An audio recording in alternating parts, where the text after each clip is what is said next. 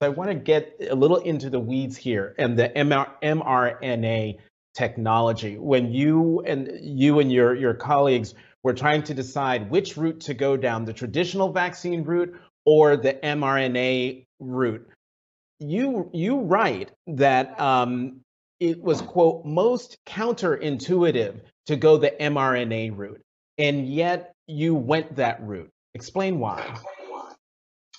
It was counterintuitive because Pfizer was mastering, or let's say we had very good experience and expertise with multiple technologies that could give a vaccine.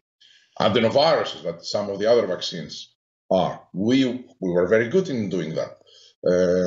Protein vaccines, we were very good in doing that, and plus many other technologies.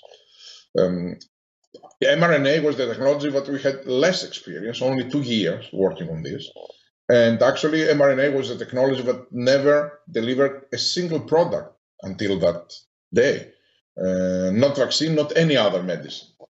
So it was very counterintuitive, and I was surprised when they suggested to me that this is the way to go.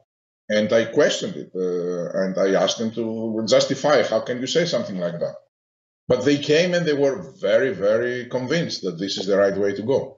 They felt that the 2 years of work on mRNA since 2018, together with BioNTech, to develop a flu vaccine, made them believe that the technology is mature and we are at the cusp of delivering a product.